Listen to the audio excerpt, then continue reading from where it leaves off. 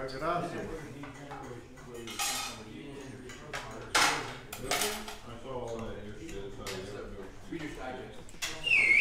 Hey guys, probably ought to get started. It's getting close to 15 after, and Jack has a lot to say to us today. I'm going to introduce Jack Snyder with Creation Matters Ministries.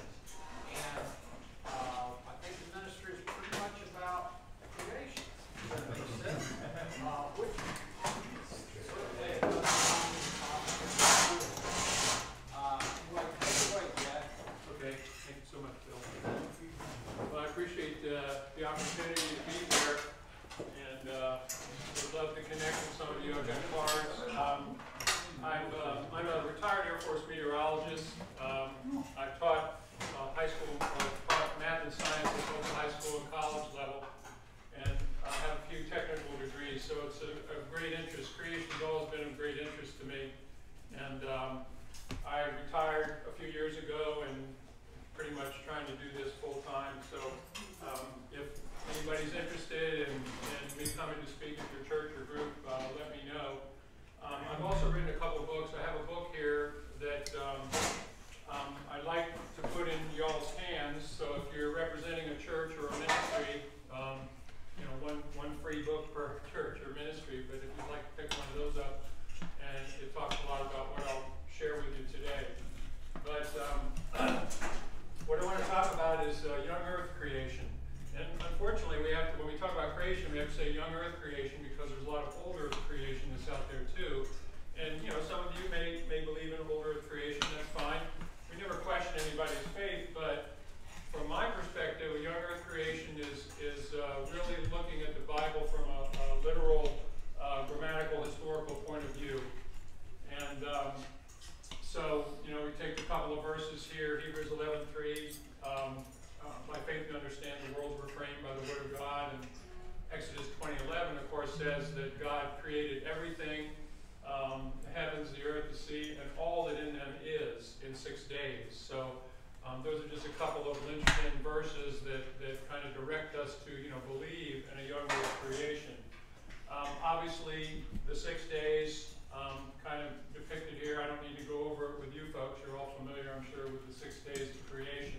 But you notice Psalm 33 says that God spoke things into his existence. And of course, John 1:1 says, in the beginning was the Word was with God, the Word was God, talking about Jesus Christ. And in verse 3 it says that all things were made by him. So the Word of God is what was the operation to create. In the Bible, of course, we know that that Genesis contains the chronologies of the early patriarchs. And I use the term chronology rather than genealogies, because genealogies sometimes skip generations. But chronologies give the number of years between each patriarch. So there's no gaps in there. It actually tells the number of years. And that's what we as young earth creationists look at. And it gives us about 4,000 years from the time of Adam to the time of Abraham. And, I'm sorry, 2,000 years. And then from Abraham to now, it's pretty much agreed by all scholars that he lived about 2000 BC. So that gives us another 4,000 years. So you add that up, you get 6,000 years. That's how we come up with about 6,000 years for the age of the earth, which of course is scoffed at by scientists, and unfortunately many Christians, particularly in seminaries and Christian colleges, scoff at that as well. So I want to just touch real briefly initially on why it's important. A lot of people would say, well, who cares? You know, your belief in Jesus Christ as your personal Savior, that's the most important thing. And it is. But our belief in Christ is actually based and founded on what happened in Genesis, the fall of man and so forth. So it's a very foundational issue. And it really, creation, or the idea of creation, which we really take all the way up to maybe the Tower of Babel, the first 11 chapters of Genesis, covers a number of aspects of the history of the Bible. The Bible is a historical narrative. It's a history book, among many other things. And some of you may be familiar with the 7 C's of history that Ken Ham of Answers in Genesis has put together. And the first 4 of them, creation, corruption,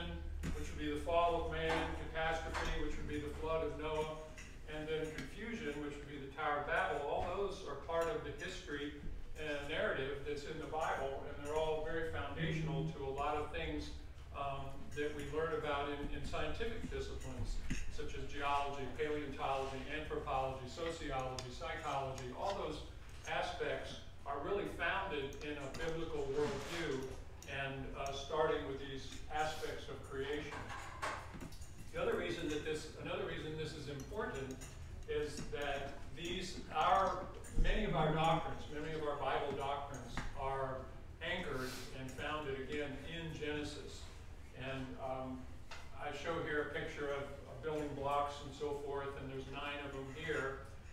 But basic things like human life, sin, the dominion mandate, the gospel, and so forth, all those things are anchored in the Word of God in Genesis. And if we don't believe that Adam was a real man, if we don't believe in the Genesis account, the young earth creation, then really we make these doctrines meaningless, or at least the foundation of them becomes meaningless. Another aspect of this issue is that it answers basic questions of life. Where did I come from? And of course, we know that from the Bible, we're made in the image of God. But if I believe in evolution, then basically I'm an evolved animal. And there's a huge difference between those two, and of course it affects a lot of things. Another question it answers is, what is the purpose of life? And as Christians, we know that God creates us for a purpose, on purpose, with a purpose, and so forth. If evolution is true, we're just evolved animals, came up from the slime and so forth. There's really no purpose in life. And unfortunately, I think a lot of young people are getting that message in their education system, and that's probably why we have a lot of problems in our schools. Speaking of the youth, the statistics are pretty distressing. About 70 to 80% of the youth are stepping away from the faith. I'm talking about Christian youth when they go to the university. So that's a huge percentage of young people who are just leaving the faith when they get to university, and there's a lot of reasons why that is. But one of the main reasons is science, quote unquote. And Pew Research did a study, 50% of young people say they don't believe anymore, and science is the top reason for that. 75% say that science has essentially discredited the Bible. And of course, when they say science, they're talking about evolution. They're not talking about true science. They're talking about the theory of evolution. But the problem's not getting any better, because the Generation Z, which is the generation, the latest generation, the youngest generation, that's our high schoolers or college students. Generation Z, about 35% of them say they have no affiliation with any religion whatsoever. We call them nuns. They have no affiliation. And Barna called that generation the first post-Christian generation. So we've got our work cut out for us if we want to reach the young people, because that's, of course, the future of our country, of our faith. As I said earlier, most Bible colleges, Bible professors, theologians don't believe in a young earth creation.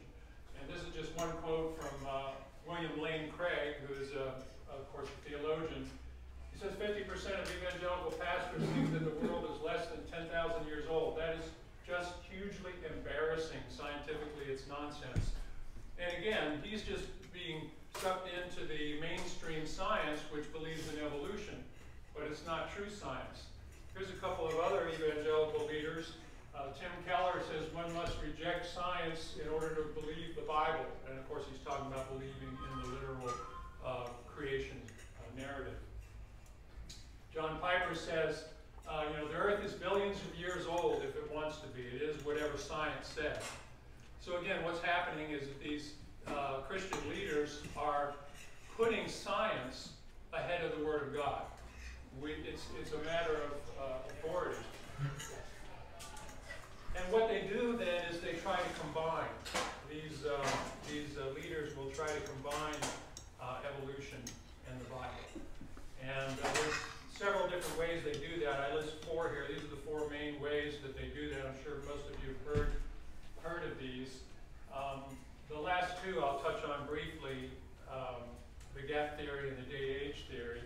The gap theory says that there was a gap of time between Genesis 1:1 and Genesis 1:2, and a lot of things happened then. Lucifer, Satan rebelled. There was millions of years, fossils and all that, just between those first two verses. But of course that contradicts the Bible when the Bible says in Romans 5:12 that it's because of Adam's sin that death came into the world. So how could you have all this death, this struggle, disease, fossils and so forth before Adam? So biblically it's not going to work. When it comes to the day-age theory, I think this quote is pretty telling. This is James Barr, who is an Oxford professor of Hebrew, and he says basically no legitimate professor of Hebrew is going to say that the days in Genesis 1 are not literal 24-hour days. So he says basically all your Hebrew scholars agree that those were literal 24-hour days. There's a lot of other reasons also, by the way, that the day-age theory is incorrect, but I don't have time to get into them right now. I do have obviously a bunch of talks that I do and available for, and we'll get into that in one of my talks. So what does it boil down to, kind of? It boils down to a matter of authority. What is our authority? Is our authority the Word of God, or is our authority man's theories? And like I showed you with those other evangelical leaders, they're putting man's science above the plain teaching of the Word of God. Jesus said, if you believe not Moses, and Moses, of course, wrote Genesis, inspired to write Genesis, how shall you believe my words? You know, we can't pick and choose. It's not right for us to pick and choose what parts of the Bible we want to believe. How can we believe if it's not right for us to believe in the miracle of the resurrection, but not believe in the miracle of creation? So, what I want to point out now is that this is a matter of worldviews. It's not a matter of religion versus science. You hear that all the time. Well, creation, that's religion. We're dealing with science here, with evolution. That's not the case. It's a worldview. It's a belief system issue, belief system debate, if you will. And in creation, we believe by faith in the Word of God, in the Bible. We believe in God as the creator. In evolution, they believe by faith that things came about by time and chance. And their faith is in their theory of evolution. And to underscore that, I'll give you a couple of quotes here.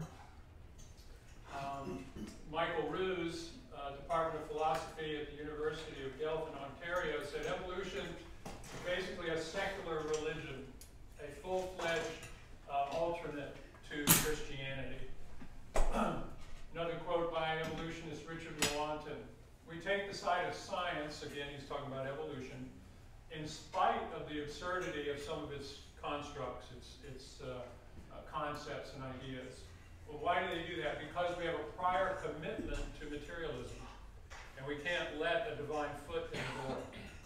So, you know, a lot of these people, they're honest here in saying that, you know, we're never going to believe in creation because that's going to allow a divine foot in the door.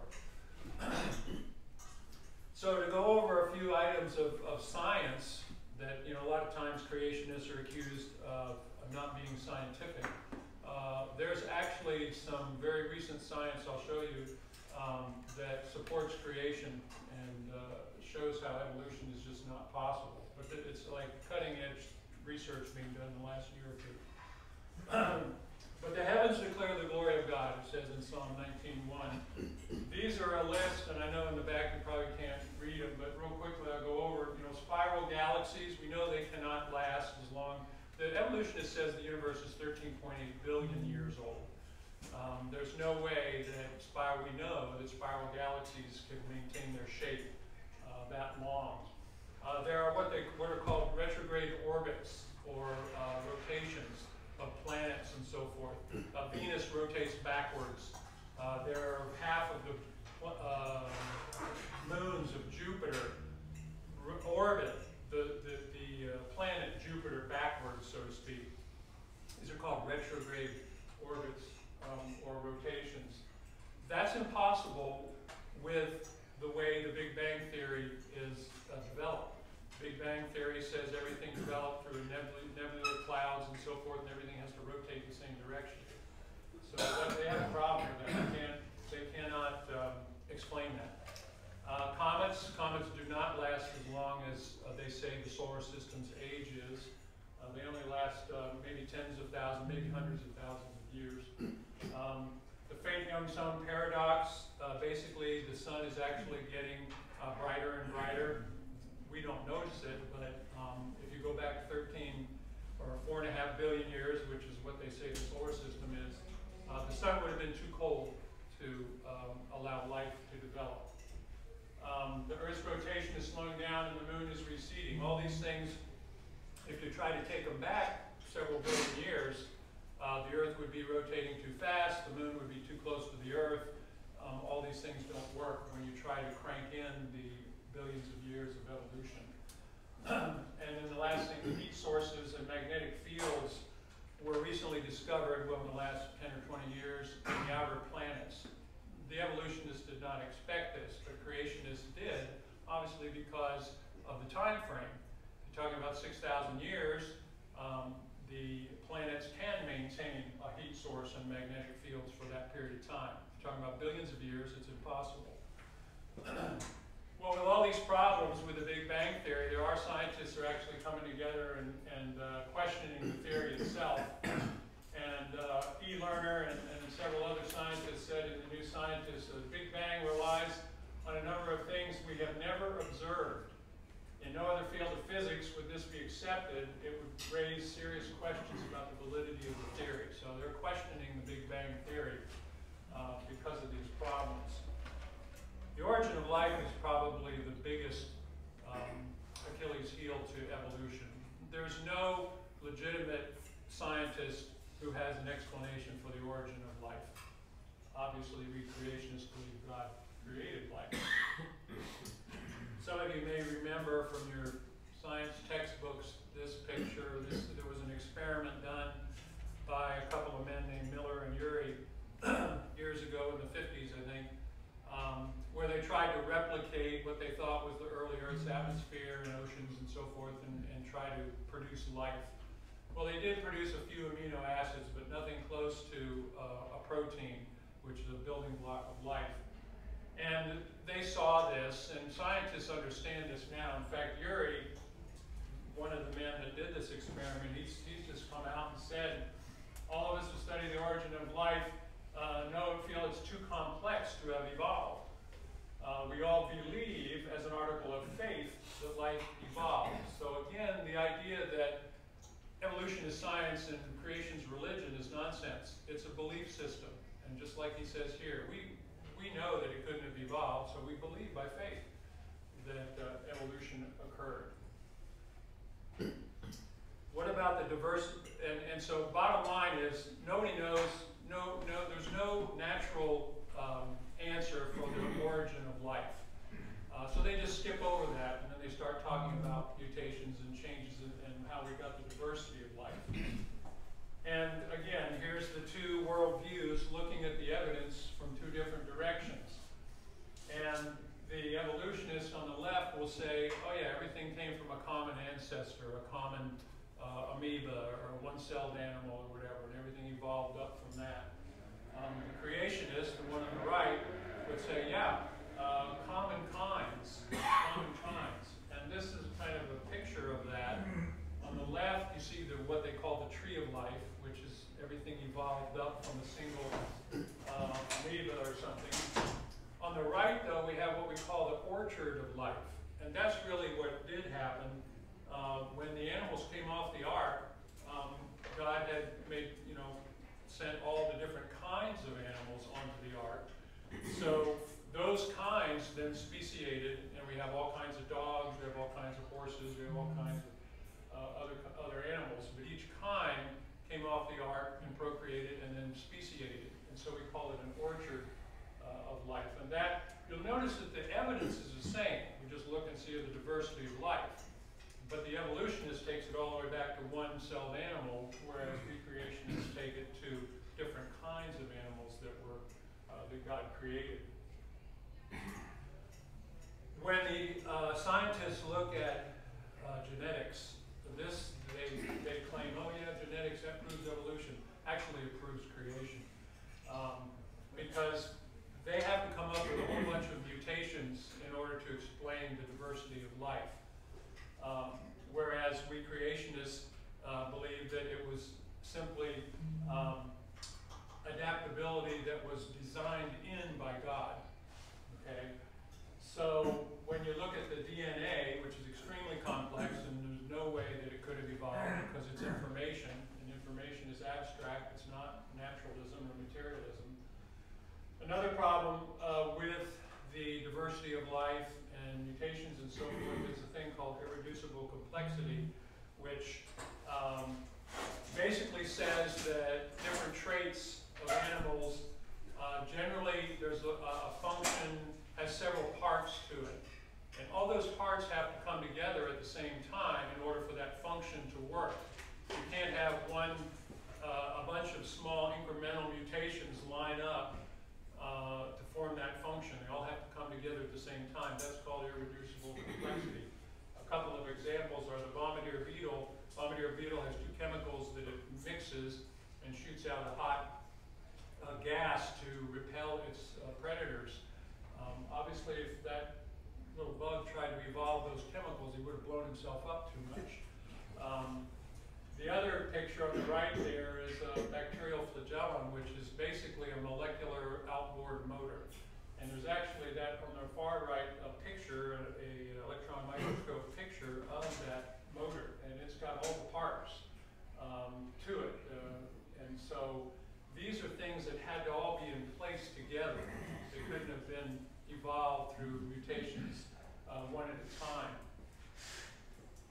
The thing about mutations, though, is that they're rare, and they're usually harmful.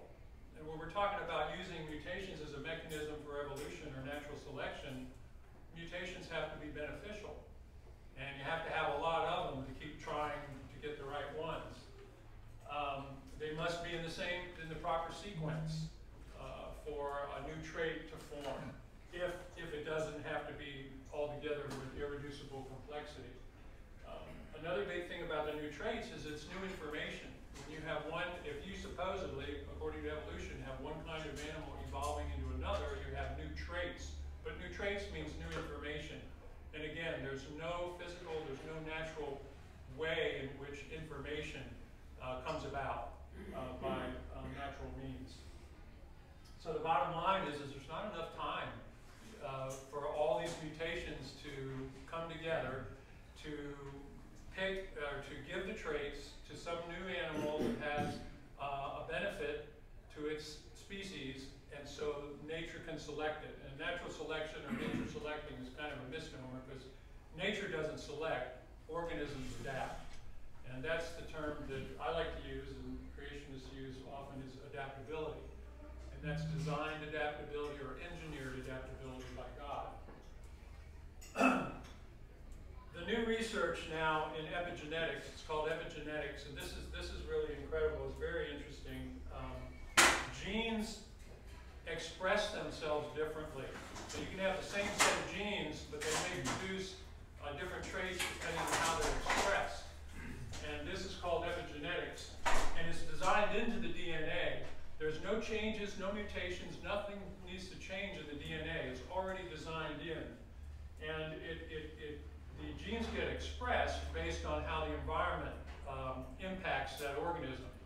So, for example, if an organism is in a very cold environment, then the genes expressing for longer hair or more fur or whatever would come to the front. And here's some examples of very, very recent research on epigenetics. They have found that cavefish, when they move from outside of a cave into a cave, will lose their eyesight in one generation. The genes are expressed in such a way that they don't have eyes in the cave. Now, when they go from the cave back out of the cave, in one generation they'll gain their eyes back. Darwin's finches, you've heard of those. They've actually done new research to show that their beaks changed in about 2 years. It took about 2 years for the adaptability to modify their beaks so that they could get the food that they needed. And this last one's pretty interesting. Carpfish, their predator is a pikefish. And when a pikefish, if pikefish get into an area and start eating carp, they're expelling through their digestive system the remains of the smell or whatever of the carp, so that the carp that are still alive are actually change shape. And these genes are expressed to change their shape so they're harder to catch. The pike would find it harder to catch them. So these are just incredible epigenetic research that's been done very recently. And again, it all goes back to design adaptability rather than this long problem of mutations and natural selection. Another aspect of creation and versus evolution, again, the two worldviews, is the world population. Now, the evolutionist says that Homo sapiens has been around for about 200,000 years. Well, as far as they're concerned, there was no growth in the population for about 190,000 years of the 200. Only in the last 10,000 years have we begin to see growth in population, they say. But again, when we use a creationist worldview and a creationist framework, that man has been around for 6,000 years, and actually mankind has really only come from the ark 4,400 years ago or so, 8 people off the ark 4,400 years ago, and then till today's 7+ billion people. It's averaged about a 0.5% annual growth, which is very, very reasonable. 35-year generations, maybe 2.2 children, that kind of thing. Extremely reasonable. Whereas the evolutionist has to come up with this idea that, oh, no, there's no growth for 190,000 years. Another aspect of this, which is very interesting, again, very recent research by Nathaniel Jensen of Institute for Creation and Research. He's got a PhD from Harvard in genetics, and he's done research on human mitochondrial DNA. Now, mitochondrial DNA comes down through the mothers, through the females. But he did a study on the number of mutations that would be expected in the mitochondrial DNA. And he predicted there'd be about 80. The evolutionary framework predicted about 470 because it's a much longer time frame. Well, in actuality, there are about 80. So again, here's research that just completely supports creation, and we don't have to even debunk evolution, it just supports creation. The other interesting thing in that picture, if you can see, that when he mapped out the DNA mutations, that they clustered in 3 lineages. Now, if you think about it, who came off the ark? You know, 3 daughters. And so those 3 lineages match very nicely with the 3 daughters who came off the ark, the wives of Shem, Ham, and Japheth. When it comes to geology and fossils, we know, of course, that fossils must be formed rapidly, otherwise they would just decay or be scavenged. They have to be buried quickly and so forth. And you can see an example of a fish eating another fish when it got buried. Also, fossils are found on tops of mountains all around the world, including the Himalayas. And so that would point to what? A global flood, a flood that covered the whole Earth. Now, obviously, the Himalaya mountains were not as high back then than they are now. What happened was the waters covered all the mountains. It calls high hills too, so we don't know how high they were, but maybe a few thousand feet.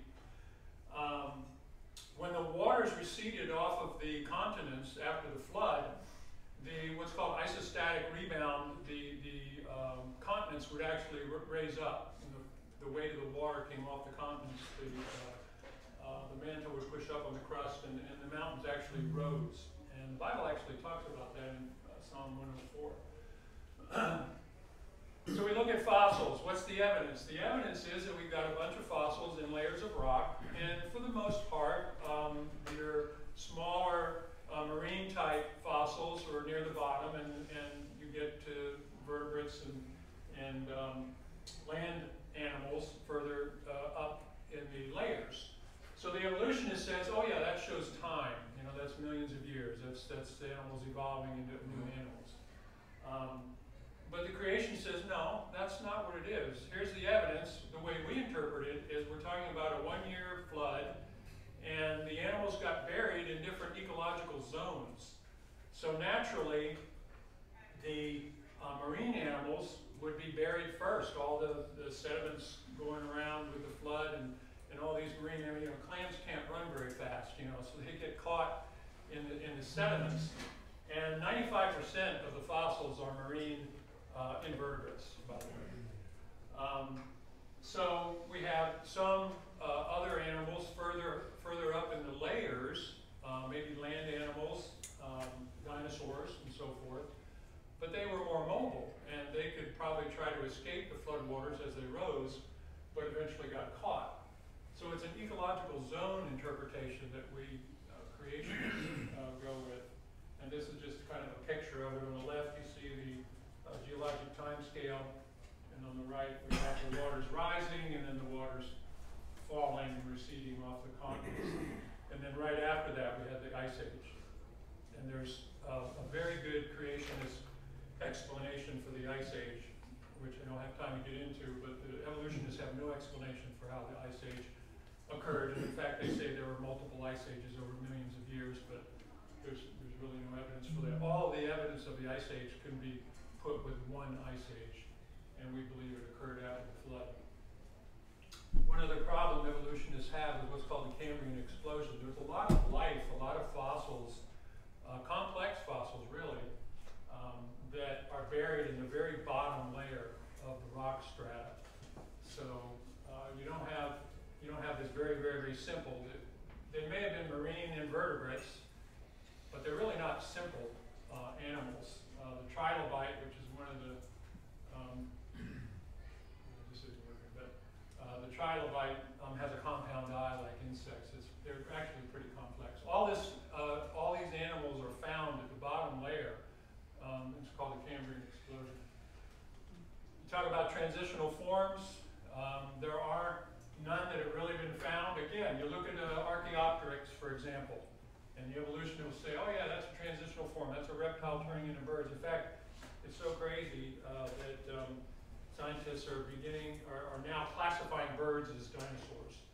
They don't even have them as a separate order or whatever. But the creationists will say, no, that's an extinct bird. It happened to have claws on its wings. If it has feathers, it's a bird, believe me.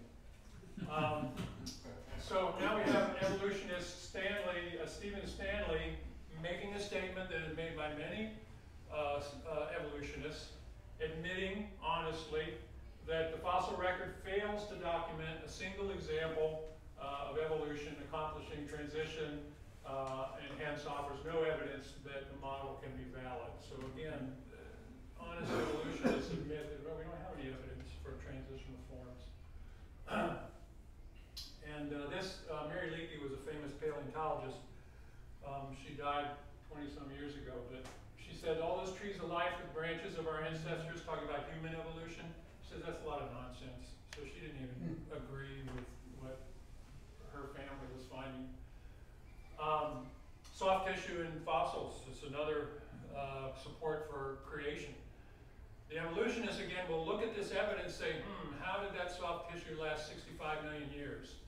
They've got this mindset, they've got this worldview that evolution is true, therefore, since dinosaurs died 65 million years ago, how did that soft tissue last that long? But scientists have always known that things, soft tissue like collagen, doesn't last that long. And of course, it fits the young Earth from a creationist point of view. Mount St. Helens is a great example of a catastrophe. It happened in 1980. The mountain blew its top. A lot of rock layers were formed very quickly in a matter of hours and then hardened within just a few years. Canyons were formed. There's one canyon up there called the Mini Grand Canyon, a couple hundred feet deep. But all these geologic features were created very quickly, very rapidly, not millions of years, but in a matter of months or a few years. There were some lava domes that were formed in 1986 after the explosion in 1980, and they took the rocks, creationists took the lava rocks to a lab to have them dated, and they didn't tell them where they came from. So they were dated at anywhere from 500,000 to almost 3 million years old, yet these rocks formed in 1986. So, and there's many, many examples of this. So if anybody tells you, oh, we know how old the Earth is because we've dated the rocks, that's nonsense. We don't know because the evidence shows that when we do know the age of the rock, they get it wrong. So if we don't know the age of the rock, why should we believe they're right? One other thing about helium too, another good evidence for creation is the diffusion of helium coming from the rocks and going out into the atmosphere. They've measured the diffusion rate. They know what the diffusion rate. They know about how much helium is there. It all points back to about 6,000 years, and not millions or billions of years. Radiocarbon dating. I got to finish this up real quick, but this is really huge because a lot of people say, well, radiocarbon dating proves evolution.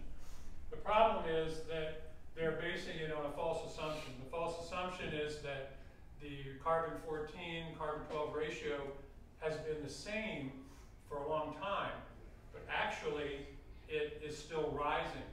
And the reason that's important is that the guy that invented this carbon dating method saw that and ignored it and chalked it up to instrument error because he had a mindset and a worldview of evolution. He said there's no way that this is still rising. It's been steady for millions of years, so he threw it out. But it's true, and carbon-14 is rising, and if you can see on the black curve, it shows it rising. It hasn't even gotten to equilibrium yet with the decay, equalizing the decay. But the evolutionist just assumes it's always been the same. Well, the bottom line is that that's going to throw your dates off. So radiocarbon dates, you probably can, if you see a radiocarbon date in the literature, divide it by 10, and that's probably closer to what it really is. So in summary, I believe this is an important issue, particularly because of our young people and the way they're being taught and what they're following in the universities. It's not religion versus science, it's a worldview issue. Creation, I believe, is more faithful to God's word and more reasonable scientifically.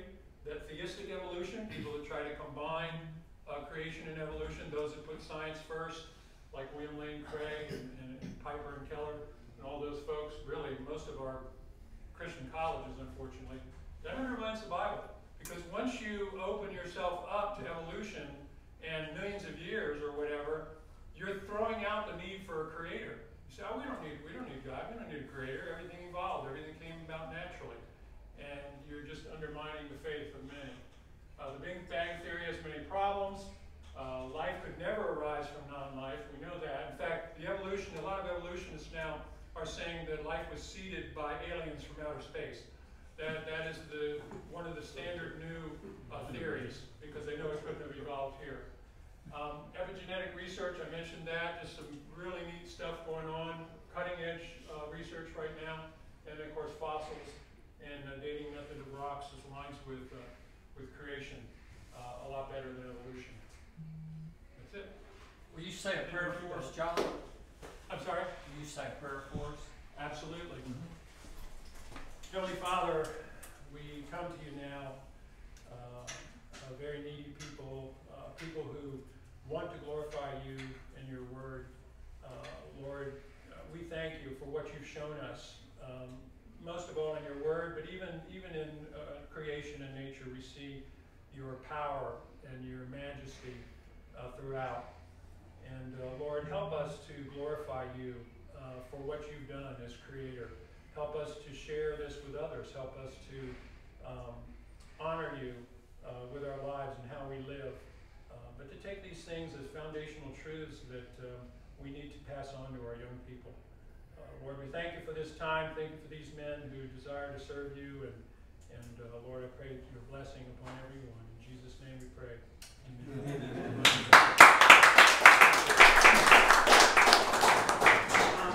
If you represent a church or a ministry and you'd like to get one of these books, I'm just giving them away free. Obviously, if anybody wants to buy one, they're available on Amazon.com. But if you'd like to pick one up, just put your name down and I'll give you a book.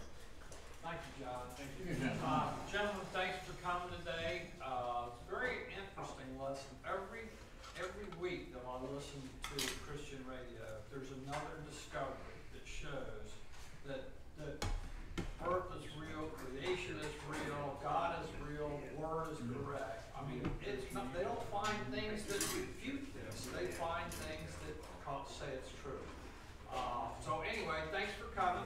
Don't forget to pickle jar. Sonny's always good to us. And next week we have my pastor coming to speak, Pastor Mark Ragsdale. Y'all be sure and show up to see him. Thank y'all. Thank you very much.